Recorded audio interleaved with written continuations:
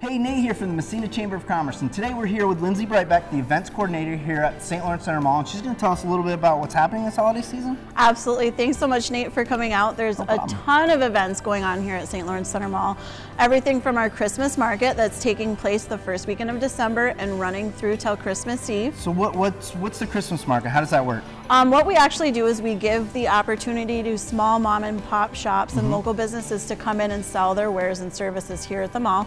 It's $75 per weekend, and for more information or to register for it, you can contact us here right at St. Lawrence Center Mall. Oh, awesome. So now that's in addition to all the storefronts that are here, right? Absolutely. Awesome. So are they going to be set up in specific areas, stuff like that? They're going to be set up mall-wide, so it'll be anywhere in the common area. Awesome. So, so is there anything else happening this holiday season? We have a lot going on, actually. We have Forevermore Studio Photography located right here on Main Street, or in Main Street in Messina, New York.